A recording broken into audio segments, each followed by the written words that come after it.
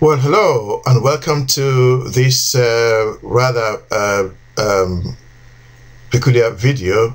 Peculiar in the sense that I'm using this video to reply to a comment made by Valeria, and it's becoming increasingly difficult to reply to comments using the new YouTube system. So I'm not using taking the usual step to use a video to reply to a comment. Now, she wants to know, she says, what if I need to find the opposite from a stretch? How do I describe it? Now, I wasn't quite sure what she meant there. So I'm going to try and use what I've created here to answer as many questions as I can. Hopefully that might help her to find the answer she needs. Okay. And okay, so what I've got here are two objects, two squares, A, B, C, D, and E, F, G, H. Now, for this transformation, the x-axis here is the invariant line, which means that all the x coordinates for the object do not change, but the y coordinates do change. So if we got a stretch factor of -2, I'm saying -2 here because that would be the opposite of positive stretch factors I used earlier in this video here. So from that video, we saw that the new y coordinate will be the stretch factor times the old y coordinate. Okay, so for instance, A prime, which is the transformation of A, which is the value of A after transformation by stretch. So A prime is going to be 0 minus 4, because the coordinate of the y coordinate of A is 2, and -2 times 2 will give us -4 there. So A is there somewhere. Similarly, B is going to be there.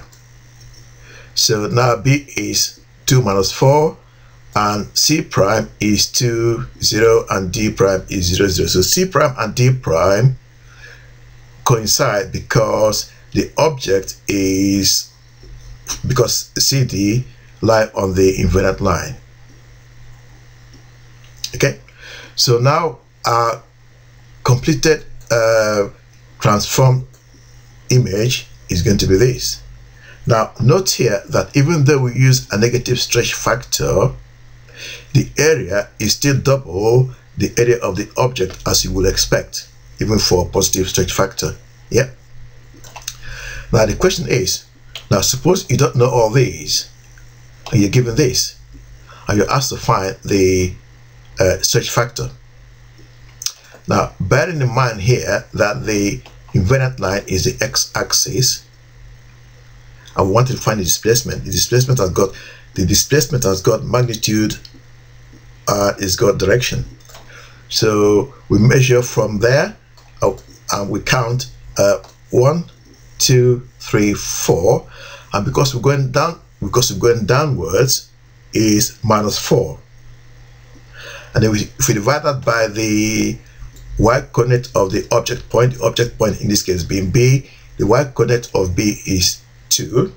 So if we divide -4 by 2, we get -2. If that makes sense. So now I'm going to transform EFGH to E prime, F prime, G prime, and H prime. Can you pause the video and then work out how we transformed EFGH to E prime, F prime, G prime, and H prime. Pause the video, please. Right, now hopefully you will have worked out that the displacement is going to be from the invariant line, which is x-axis, and if you count 1, 2, 3, 4, 5, 6, and because you're going downwards is -6, and the F coordinate is 3. So if you divide -6 by 3, you get -2, and that will give us the stretch factor that transformed object EFGH to object E prime, F prime, G prime, and H prime. And note again here that the area there is double the area there as well. Okay, now, and that's what you got there. Now, to confirm this using a transformation matrix, we have something like this here. Now, this is the transformation matrix for stretch, and that is the stretch factor of -2.